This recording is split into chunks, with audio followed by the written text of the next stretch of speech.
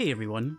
Since the release of the Night and the Forged in the Fog chapter released, there's been a combination I've been wanting to try out since it came to live servers, and that's using the new perk Hubris on the Spirit.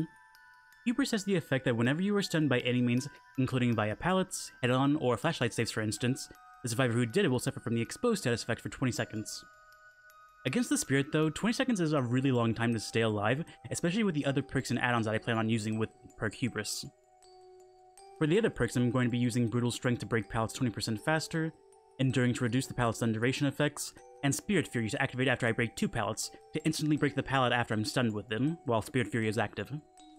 The nice thing about using it on the Spirit with this build is not only her mobility during her phase walking, but she also has 2 fun add-ons that play into the build. For this video, however, I'm going to be using the Kintsugi Teacup, which upon breaking a pallet, I completely recover my phase walking ability, which is a really good effect with the build. For the second add-on, I'm going to be using the Kaiyan Talisman for the extra duration while I phase walk, because overall it's a nice, really good, feels-good kind of add-on to use, and it's one of my favorite ones to use on her. And yeah, with that being said, let's go have some pallet-breaking fun now, shall we? Alright, we get the family residence. It seems like whenever I play this Spirit, I get this map, or rather her realm, just more frequently. And I like this map and realm, so it's very fitting. Right, I started towards the back end, so there probably have one of these 3 generators. I'm gonna go to the one that's much more across the corner of the map from me, and see if I can find someone there. I was indeed correct. Hello there, Victorio, and there's a second person here. Hattie. Right, we got a combination of Hattie and Victorio.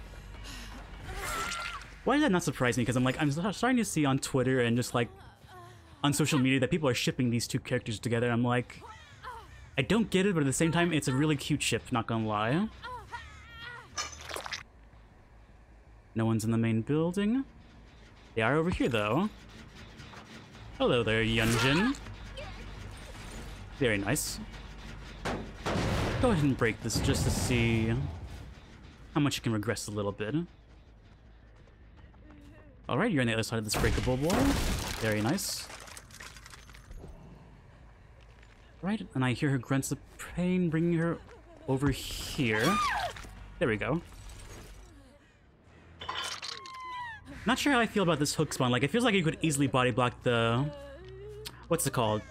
Gazebo really easily on either side as the killer.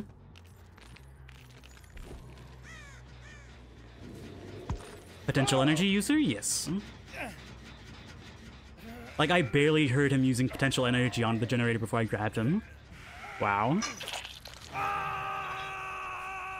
I'm not even playing as Gen Grab Spirit, and yet I get a Gen Grab.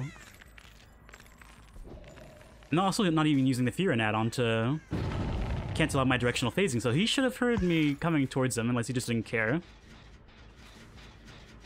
This generator's still regressing, although hasn't regressed really that much, since it takes 4 seconds for a generator to regress by 1%.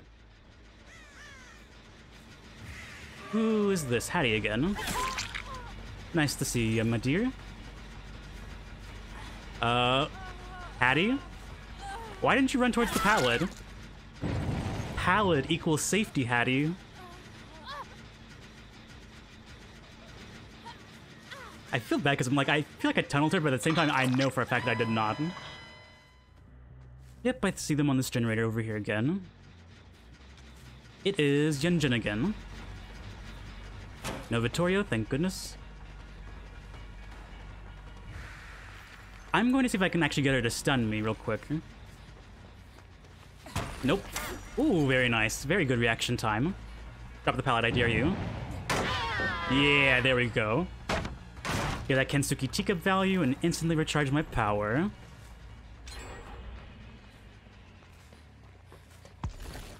Ooh. She spun me around actually quite a bit.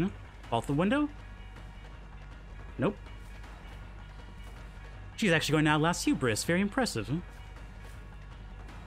What did I get stuck on? Well, she knows for a fact that I'm using the combination.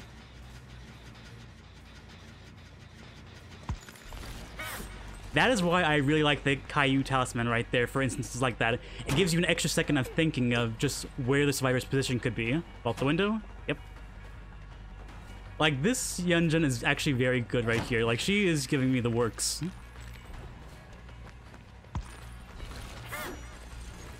Bravo, Yunjin. It's not that many people who can throw off my spirit like that.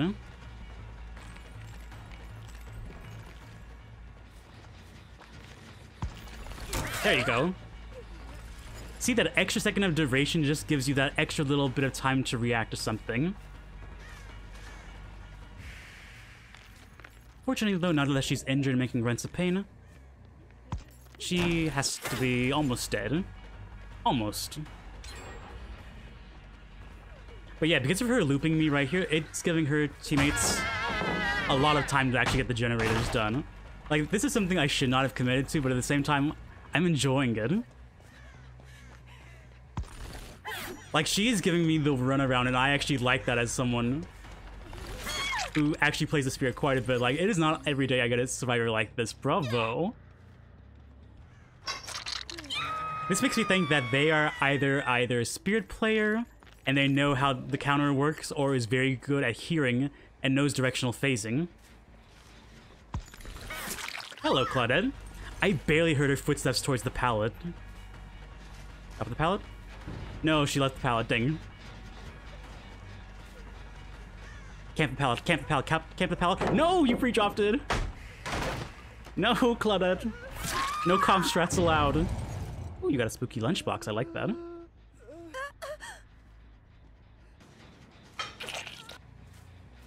Let's see. No one's working on this generator. Oh, Blast Mine user, by the way. Also notice how Blast Mine also activated Hubris, so I'm like, someone on the map is exposed right now. And for whatever reason, I think it's the person who just now unhooked Claudette.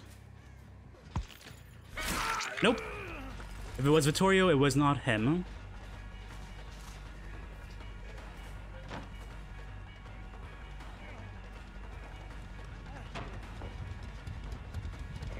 Oh. Unfortunately, doubling back sooner probably would have saved you.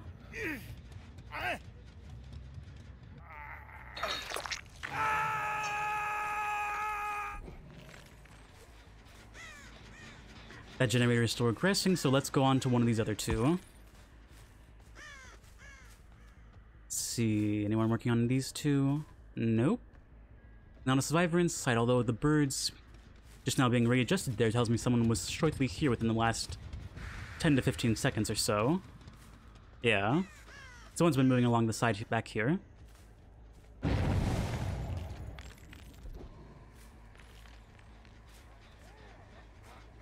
Vittoria's coming through here. Yes, he is. I really don't want to chase him and tunnel him out, but I'm like... There's only one generator remaining, and I feel like anything goes at this point in time.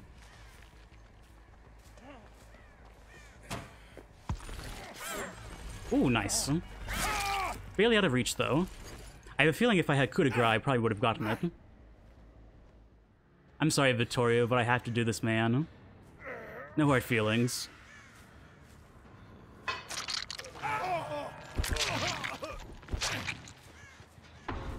Someone's working on the generator here. Ooh, that was so close. I honestly think that should have been a gen grab. I'm not going to commit to the Hattie because I want to try and injure Yun Jin as fast as possible.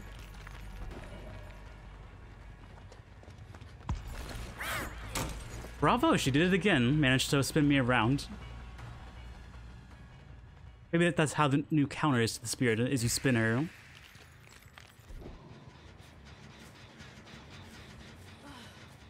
The hell? He just random moaning in the distance, and I'm like, okay, Hattie, I know you're here. I'm just strolling by my Facebook and I hear this random moaning go, Are you dead on hook? You are, excellent. That makes my job a little bit easier. And another Blast Mine. Hattie is the Blast Mine user. Very nice. Let's go ahead and look at the other two generators, see how they're doing. And they're not even being worked on. Yun Jin-Lee always being super aggressive this round. I like it. Reminds me of myself being super aggressive sometimes. I figured she wouldn't keep running, so I had to do the little short one just to make sure.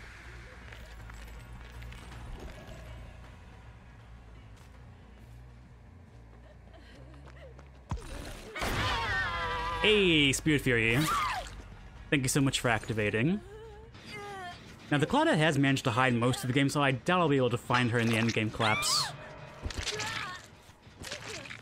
I'm like, I don't even think she was working on either the other two generators this entire time.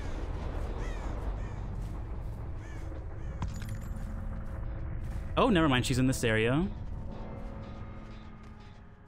She was somewhere here because that generator had no progress on it earlier. Very nice. And with that, it is GG's. On to the next game. Alright, we get the Garden of Joy, or as a lot of people like to call it, the Garden of Pain, because of how loopable this map is, with the interconnecting tiles as it is right here, for instance. There is quite a number of pallets on this map, and breakable walls. Well, actually, scratch that. Not really any breakable walls, to be honest. There's only really one, and it's in the main building, second floor, that no one really ever breaks. Although, because I'm the spirit, the loopable areas in the main building are a lot more easygoing for me, needless to say. Alright, we managed to find the survivors. Hello there, Dwight. Nice to see ya. Someone else is here, I know it. Yep, it's Meg. Drop the pallet. Nice. Oh, Meg. You should have held W to make distance on me. Fortunately, it's going to cost you. Oil of a gamer, by the way. Very nice. Although, there's a hook literally not even 14 meters away from you.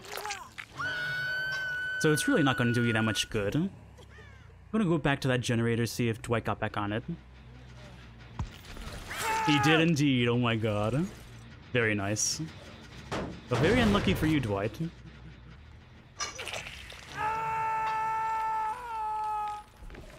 Right, I'm going to leave this area so they more or less get saved so we can have a longer game, hopefully. No one tries to commit themselves on hook. And someone went for Dwight instantly rather than Meg. I see scratch marks on a lot of them.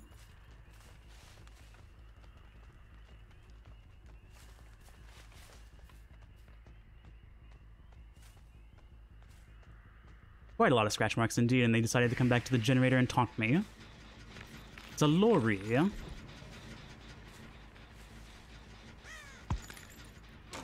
Ooh, very nice. She's being quite stealthy, actually. Oh, she didn't throw the pallet. That is so unlucky. Throw the pallet, Lori, I dare you. Ooh, nice. That's when enduring really comes in handy right there with that pallet stun. Feels so good.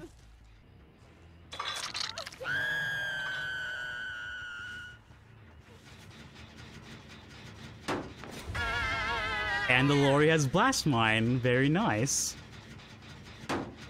Another Blast Mine user, even after its nerf. Right, I guess they're probably over here by the Killer Shack area now. Somebody was here and it's Nia. Oh, hell yeah. Thank you, Spirit Fury. A bit unlucky, though, we couldn't get her while healthy for Hubris, but I will gladly take my Spirit Fury use. Right, they are in fact working on this generator right over here. Although I don't think it was anyone else other than Nia.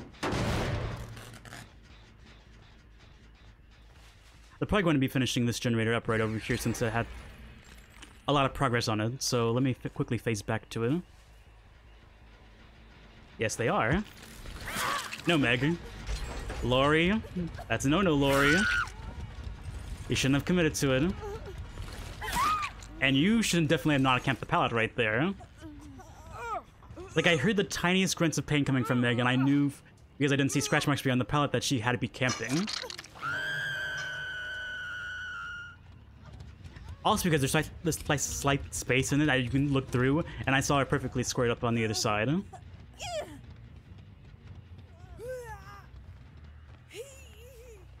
Right, I just heard someone walk by going for the save. At least I think that was for the save. And it's Nia, yeah, she's being the super stealthy one. But everyone's here. Come here, Nia. You looking quiet and dance with me, actually. And live? Yeah, you've lived too.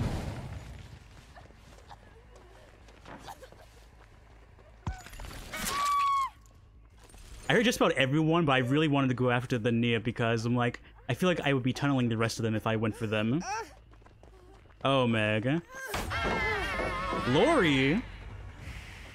Bravo, actually. Although it's not going to do you much value, considering you really can't get away from me with my add-ons. Also, look at this annoying little... Not really a fat shame by any means. Just how they made this loop so much more safer, I guess you could say. Now I'm going to force you to use the pallet, Lori. Eventually, that is.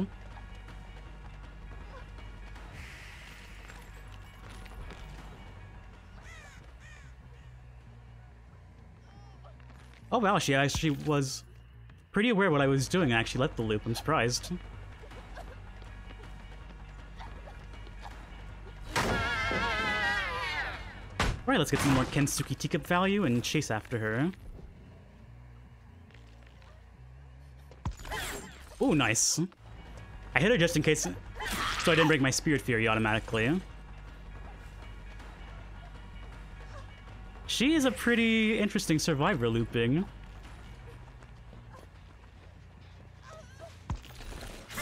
Unfortunately, though, Dead Hard's not going to save you all the way.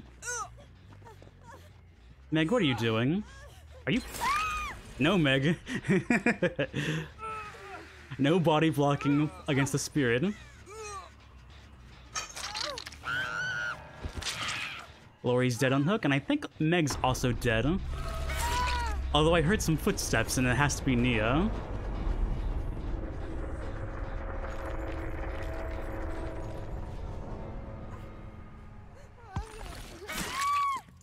This Nia's pretty good at actually trying to juke me. Like, the way her scratch marks disappear and she's not making grunts of pain nearly as much by crouching, it's just really smart on her part.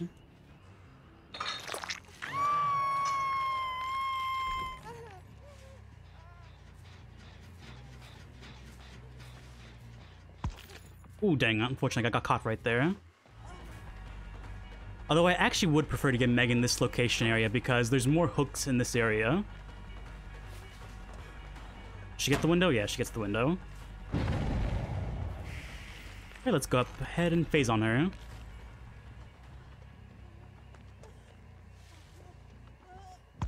Smart girl, she's not camping the pallet, so she's learned from last time. Hell yeah. Getting more Spirit Fury value. Can I get this? Oh, so close. Oh, that was so close, indeed. They're probably gonna get the last generator powered, but props to them, they all played very well for the most part.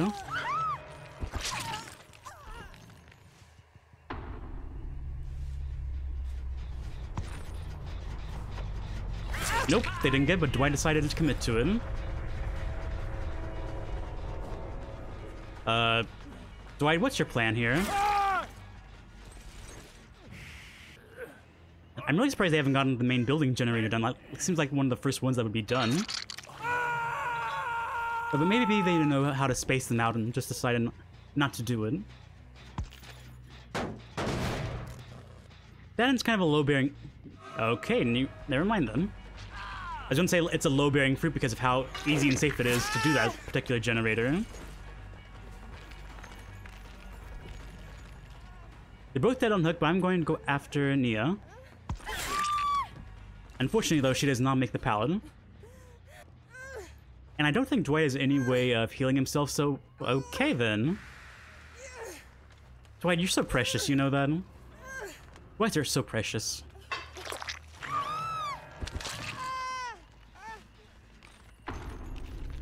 I should be able to easily phase up on him.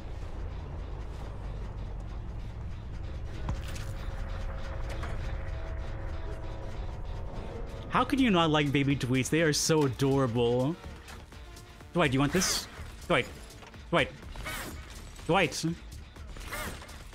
Come get this. Take it. Take it. Yes, yes, yes. There you go. Hi, so precious. I'm going to give them a hatch ultimately, if I can find it. Either that, I'm going to let him continue repairing the generator, or close the hatch and let him open the exit gate, essentially. So with that, it's going to be GG's from here. I would say overall, we had a lot of fun with this add-on. It actually made some people quite displeased that they ended up desing because of it. But yeah, I had fun with this build, and I hope you guys had fun watching. I am E+3, and I will see you next time. Goodbye for now.